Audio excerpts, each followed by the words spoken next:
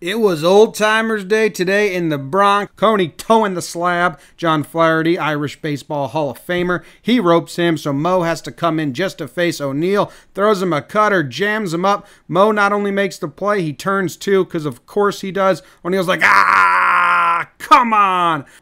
Mo! I told you fastballs! Mo's like, I don't know how to throw a fastball. I never have. It just cuts. I'm so sorry. And up comes Mo to get his at-bat. First pitch he sees, he shoots the gap in right center. It's the happiest Mo's ever been in his entire life, I think. Oh, look at this. Now he's pitching again, and he comes set, and he fires a cutter to Soho. He's like, holy shit, dude. I thought this was Old Timers Day. Timeout.